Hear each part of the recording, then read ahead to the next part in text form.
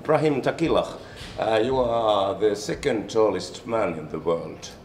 You are from Morocco, so I'd like to make you two questions. What benefits, what goods are there in being as tall as you are? For me, it's to be the second tallest man in the world. I'm proud of this. All the people see me like a star.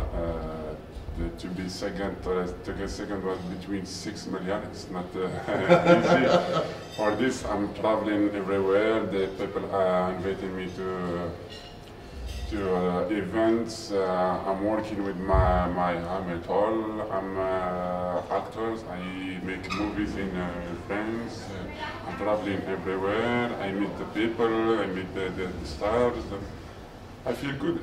Okay. Well, what about the difficulties? Are there any? For the difficulty, I have many difficulties with this. For example, I don't find my clothes in the stores. I must made it for me. For the car, I don't have the car. I don't have the driver license because I don't find the car in my size. To take bus or metro in Paris is too hard for me. For in the house, I must made a special house for me. But all the houses in Paris are small for me. For this, I have a big house. Then all this is too expensive to make it. Okay. So there are not any pret-a-porter shops in Paris for tall men like you. In Paris, we have a big problem with this. In Paris, we don't find it's 2-3 shops for tall people, but tall people in France, it's 2 meters, 2 meters 10. Yeah. Me, I'm 2 meters 46. It's impossible to find it. Sometimes I find some t-shirt in USA.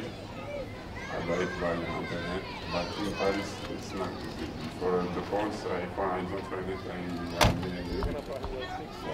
Okay. Someone could think that you would be a great basketball player. Have you ever tried that? To be a great basketball, you don't need just to be tall. You must be a good player. As well. For me, because for me, my weight is 150 kilos. It's too hard for my heart to play basketball, and also I have my the pen back. That's okay.